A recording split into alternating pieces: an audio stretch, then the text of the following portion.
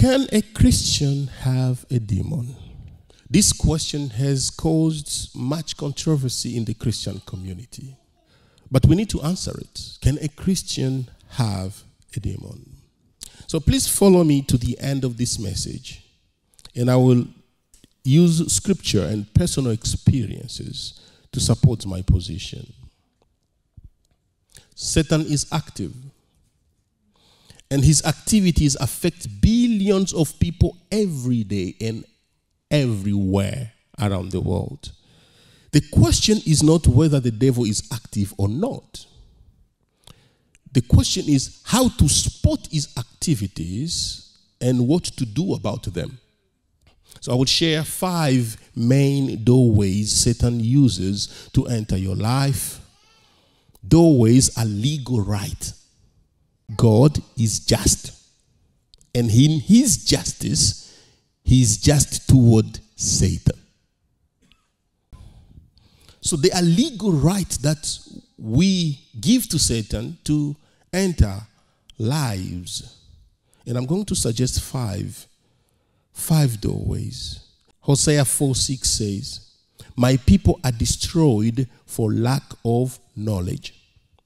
Freedom begins with knowledge. Freedom begins when you realize you are in bondage. That's where your freedom starts. When you realize you are in bondage, your freedom has just started. And that's why we are talking about this subject, because if you don't know you are in bondage, you will stay comfortable in your bondage. So the first doorway the enemy uses to enter your life is through curses. A curse is a supernatural influence that inflicts harm on one's life. Mark chapter 7, verse 24 to 30. He got up and departed from there to the region of Tyre. He entered a house and did not want anyone to know it, but he could not escape notice. Instead, immediately after hearing about him, a woman whose little daughter had an unclean spirit came and fell at his feet. The woman was a Gentile, a Syrophoenician by birth, and she was asking him to cast the demon out of her daughter.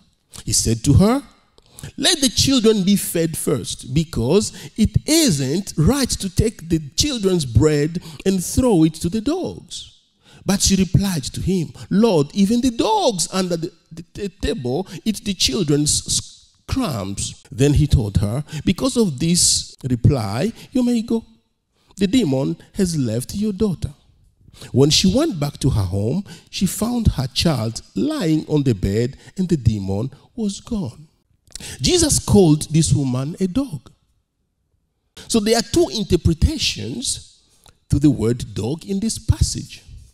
Either Jesus was being rude and xenophobic. No, I'm using the term xenophobic so I don't use racism, because I don't know what her race was. But at least I know she was different from Jesus. So xenophobia can work there.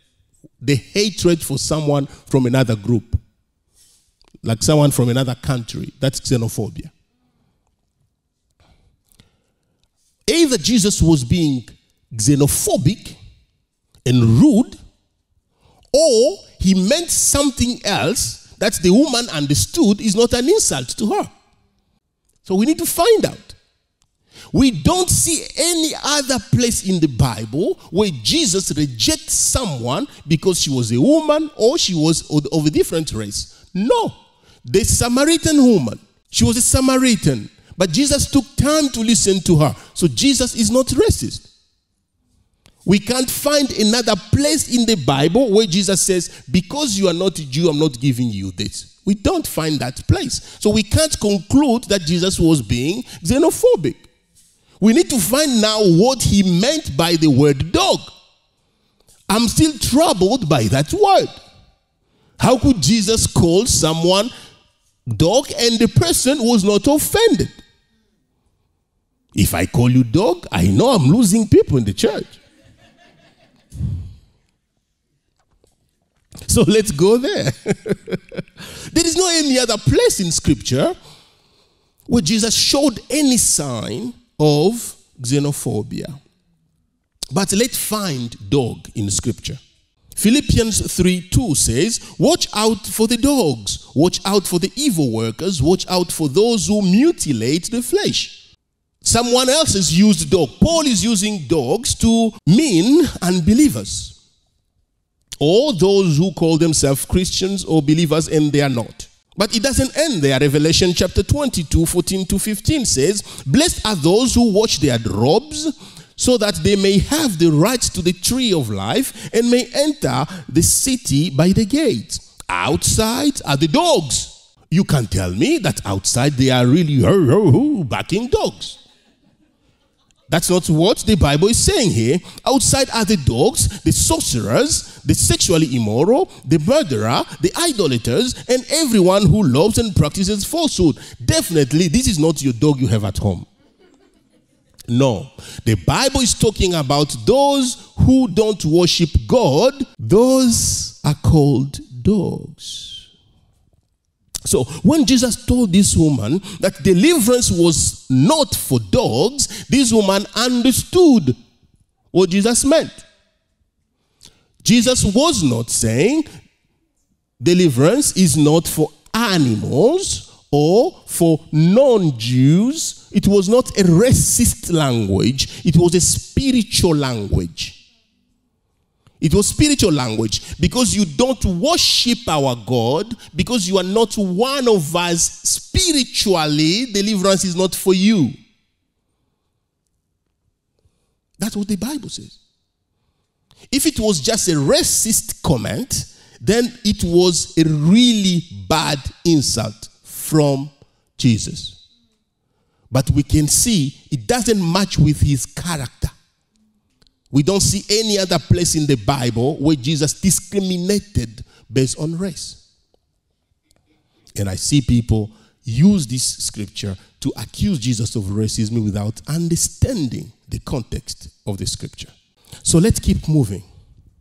He says, deliverance is food for the children. Who are the children? In Galatians 3:7, let's hear what Paul says. You know then that those who have faith are Abraham's sons. In Jesus' mind and plan, he never considered the Jews as only because you are Jew to be worthy of God's blessings. He considered those who believe to be worthy of God's blessings. Why I'm saying this? That's consistent with Jesus' message. He was very rude to religious leaders. Because according to Jesus, the true children of Abraham were those who believed in him. So faith in Jesus gives you the right to the Abrahamic covenant. Faith in Jesus makes you a child of God. Even when Jesus was on earth, he believed it is faith in God and him that makes one a true child of Abraham. Not because we were born physically from a Jew. That was not Jesus' message. And I'm not dismissing the fact that if you were born Jew, at that time you had some privileges. I'm not saying that that's not true. No, I'm just saying if you read the scripture, Jesus was pointing even the Jew towards something. Faith in him. Faith in him. So this woman's humility and faith in Christ gave her the right for deliverance. It was faith that gave this woman access to deliverance. If believers did not need deliverance, why would Jesus suggest that deliverance is for children? I just want you to think about this. This woman was a Syrophoenician. Who are the Syrophoenicians? Phoenicia was a land in Syria. That's why you see Syrophoenician, people who came from there. Phoenicia was the center of commerce. And there's nothing wrong with being center of commerce. It's good. good to do business. But what they did for wealth was an abomination to God. When the biblical prophets speak of Phoenicia, it's almost always in negative terms. From Elijah in the 9th century to Ezekiel in the 6th century, they all joined in a common critique of Phoenicia. The most dramatic practice of the Phoenicians was the sacrifice of children. They believed Baal was pleased when they sacrificed their children in exchange for wealth. So spiritually, Phoenicians do not only represent commerce, but also satanic practices. The writer of the book of Mark is leading us somewhere. Jezebel was from Phoenicia.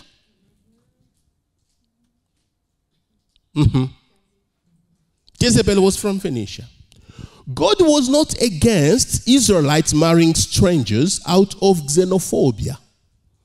God was not just saying, I'm a racist God. You should not marry that tribe. You should not marry that tribe. No. God was warning them to bring a woman or a man who will bring other gods in their faith. It was a spiritual command, not a cultural command, not a social command. It was about worship. So God said, do not marry women from outside or men from outside. Phoenician women gave their children to Baal for economic reasons. But this woman came to Jesus for a different reason, to save her child. A Phoenician woman. She wanted her daughter to be delivered. So a few questions arise here. Where did the demon come from? Okay. The Bible is explicit here. It says, little daughter. This was not like the teenager. Little daughter means maybe below 10. We can't say this girl sinned. We can't say that. There's no sin that really a child will commit to deserve a demon to come in their lives. But Mark is pointing us to the origin, to birth origin of this lady, Syrophoenician. This was a generational curse. The girl did nothing to deserve it. Someone did it. It came on the girl. Tell me what this girl could have done to bring it on her. The Bible gives us descriptions to show where the demon came from. The mother or the mother's family were demon worshippers. And they were giving their children to spirits. And finally, their children are being possessed. And the Bible is clear to show us where the demon came from. Some people have demons because of the words or actions of their ancestors. And I'm not saying this to scare you. I'm bringing awareness so you know how to fight. This little girl did nothing to deserve the trouble. But Satan has no shame. Satan is not fair. He's not a gentleman. He's not. Her ancestors opened the demonic doorway. If one of your ancestors was a demon worshipper, you may carry the curse from their practices. I just want you to know that. This week, we had a deliverance session in my office. And the demon kept claiming that this person belongs to me. This person belongs to me.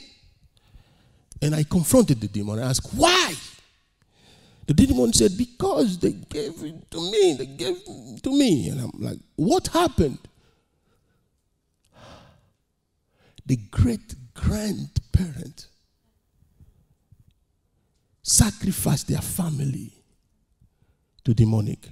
And I'm not talking about someone telling me. This is my experience in the office this week. So I'm not coming here to talk about something that a pastor was talking about on YouTube. I'm talking about what I experienced this week. You know what? Demons don't die.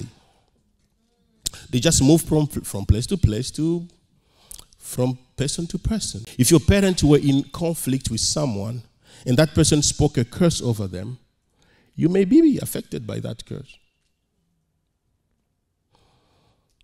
Words carry power. If your parent or someone said negative words over you and you believed it, those words can carry a curse over you. You know, simple words like, you will amount to nothing. Something like that. You will always be in hospital. You know, because you had the cold and the flu and this, and then just your parents will say, you will always be in hospital. It's not just a word. Mother, you are cursing your children. People don't like you. Just people don't like you. You know, you people just don't like you. Why say those words to someone? You are opening a doorway for demonic activities. If you believed it, it opened a doorway for the devil to act in your life. Your own words can also open doorways in your life. You can say things like, I'm useless. Poor me. You know English? Never say poor me. Why poor you? Why not reach you? Or I'm good at nothing. You know, people say that over themselves. Those words open a doorway to demonic activities in your life. You know, Satan is not a gentleman, guys. He's looking for an opportunity to enter your life. So when you say those words, you allow him to enter. You open that door. You say, welcome, Satan, and make me poor. Welcome and make me unhappy. Welcome and take me to the hospital. Because that's what you say.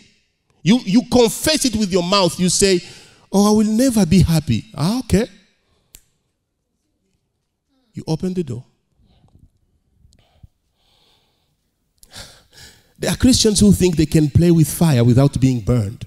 Any dealing with the occult open the doorway to the demonic activities. There are demonic movies that believers watch. There are demonic books Christians read. You should not be reading them.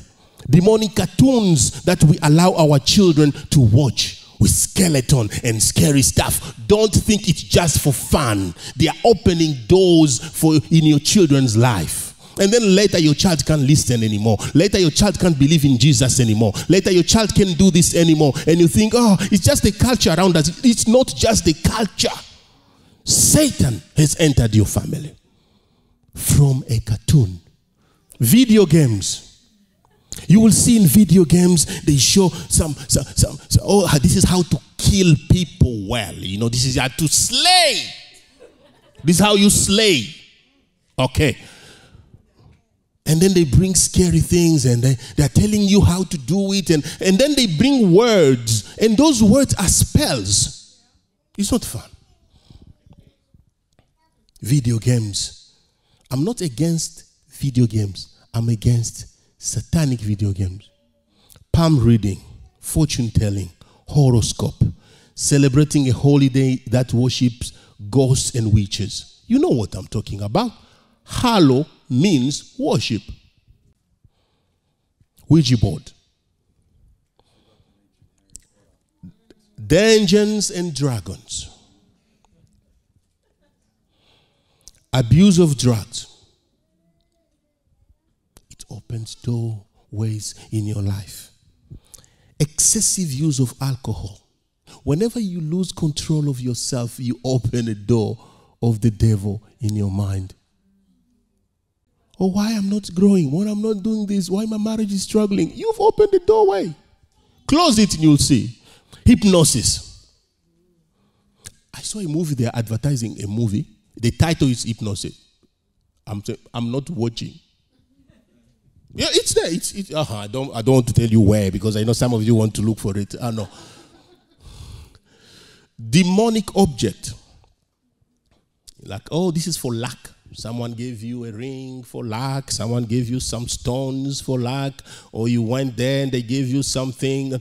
Those things are dangerous. Demonic in your house. Stone, charms. Unwanted pregnancy. Let me explain this. I think you need to hear this. If your parent didn't want you, they open a door for a spirit of rejection in your life. This is something you will see in people whose parent didn't want. So a pregnancy parent didn't want, and they say things like, oh, I didn't want this child. I didn't want this child. When they say they don't want you, someone wants you. They're not giving you to God. They're just rejecting you. And Satan says, oh, I want her. You will see often people who have a spirit of rejection, they find reasons to leave you. Mm-hmm.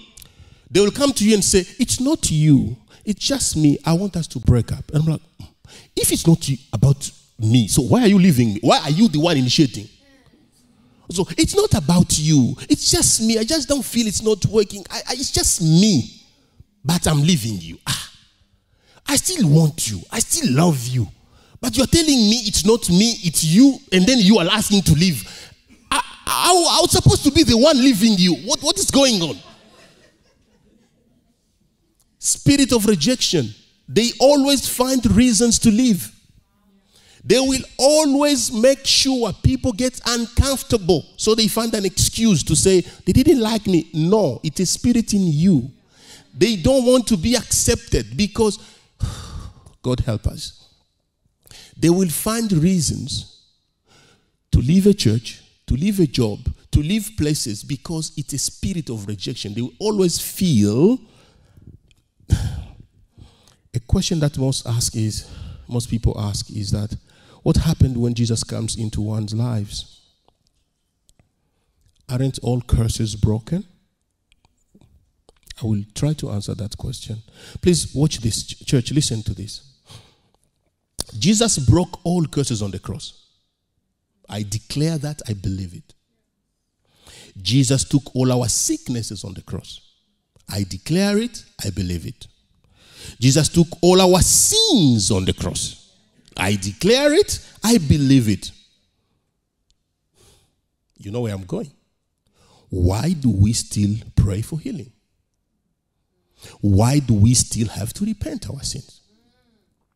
While Jesus has taken it. This is the point with what we don't understand with what Jesus did. Jesus made it possible for us. It was impossible before Jesus. He gave us soap and water. He does not wash you by force. People are dirty while water is there. Soap is there. Hot water. Yeah, he has just asked you, repent your sins. No. Jesus has taken my sins on the cross. Okay. Salvation is free. Freedom is not. Salvation, by faith, heaven is yours. Freedom to live to the fullest on earth is not free. You have to go through the process called sanctification. The same way you work through the renewal of your mind, as the Bible says, the same way you have to get rid of all the things the devil has put around you to walk in freedom. Good Christians can struggle with curses because curses don't fall away when you become a Christian. You need to engage in the process of sanctification. Curses should be broken. They don't just fall. They should be broken. And deliverance is for believers. If deliverance was for unbelievers, then there is no reason for Jesus to send his disciples to cast out demons out of people. I will explain why. Listen to this.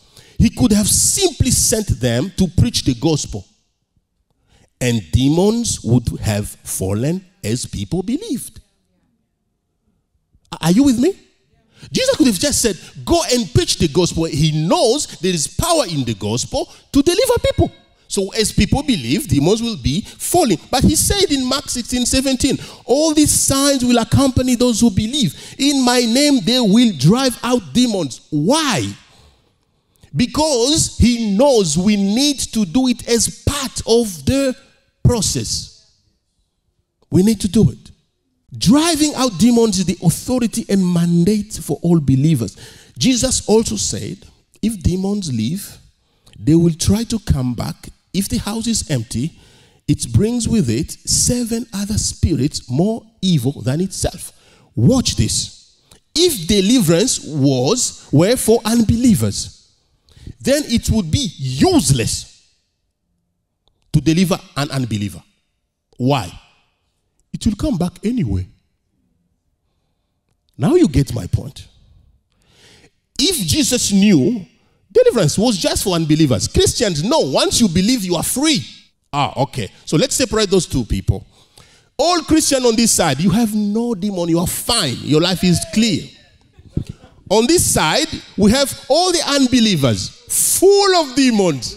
If we deliver the unbelievers, because that's our mission, Jesus sent us to do it, demons will come back because they will be empty.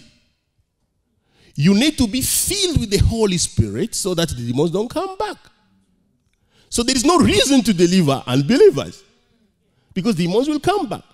And that's where I see people get it wrong. Oh, deliverance is not for me. And people get ashamed when you may be feeling something in you. Feel like, I need deliverance. Maybe I need deliverance. I can't say this. They will laugh at me. Whoever laughs at you needs deliverance. If you shame someone for needing deliverance, you need it. You are being used by the devil to stop people from finding their freedom. Okay, now let's go quickly. The second thing that you need to watch in your life is trauma. As I said, Satan is not a gentleman. He does not care if you are a victim or the offender. The devil uses your vulnerability as a doorway to enter your life. Abuse can create inner hurt, fear, and bitterness, and that's a doorway. The devil takes advantage of moments of crisis to enter people. Any incident of severe emotional or physical trauma may serve as a temporary breakdown in the defenses, permitting the entrance of demonic spirits. Traumatic events can open a doorway to the devil. That's why forgiveness is an important part of deliverance. You have to forgive. Otherwise, demons will cling to your pain. Third, covenant. Some demons can still be active in your life because of covenant, oath, or pledges made by yourself or your ancestors. If you practiced occultism in any shape or form, you must renounce any covenant you made with the occult. If you practiced false religions, you may be a victim of demonic activities. False religion is any religion that does not confess Jesus as Lord and Savior. If any of your parents or grandparents practiced occultism, you could break the power of any covenant they made on your behalf in Jesus' name. Most occultists make covenants on behalf of their families. The fourth one, soul ties. 1 Samuel 18:1 says, when David had finished speaking with Saul, Jonathan was bound to David in close friendship and loved him as much as he loved himself. David and Jonathan had a godly soul tie. It's a positive one. But I just want to use this to show you that you can have a negative soul tie. You can have an ungodly soul tie with someone, and that tie will continue to affect you. The devil will use that tie to stay in your life. So if you see yourself with your ex when you are intimate with your spouse, you need to break the soul tie. You can have an ungodly soul tie with a friend. They own you. You feel that connection in you. You can't get rid of them. In your heart, they control your mind. You have a soul tie, my friend. Just a friend. You can have a soul tie with an authority figure. You can have a soul tie with a celebrity. You have photos everywhere. You have pictures everywhere. And you kind of worship them. You can have a soul tie with a celebrity. Be careful. You create an ungodly soul tie whenever you sleep with someone out of marriage. 1 Corinthians 6:16. Don't you know that anyone joined to a prostitute is one body with her? For scripture says, the two will become one flesh. Every time we sleep with someone, soul tie. A soul tie is created. And we tell people, we tell young people, and this is even for adults, why go collect and collect and collect and all the curses in people's lives? And there is grace. There is grace if you live a particular kind of life. You come to Jesus, you are saved, you are washed by his blood, you are new. There is grace there. But on purpose, you know the truth, and you are doing those things, it's dangerous. The final one is 5, ongoing sin. Romans 6:16. Don't you know that if you offer yourself to someone as obedient slaves, you are slaves of that one you obey, either of sin leading to death or of obedience leading to righteousness? So watch this, church. Paul is writing to Christians in Rome. Okay? Who is he writing to? Christians. Then he says, he tells them that they have the choice to offer themselves as slaves to obedience or to sin. I thought Christians could not become slaves to sin. He's telling them you can become a slave to sin even though you're a Christian. Their faith in Jesus does not remove their freedom to choose right or wrong. They can still choose. If a Christian chooses to commit sin, they are making themselves slaves to that sin. Committing sin includes planning and executing your sin. If a Christian lives in sin by planning and executing sin over and over, they are opening a doorway to demonic activities. It's not just you fall in sin. No, we all fall in sin. But if you make it a habit to plan your sin, execute it.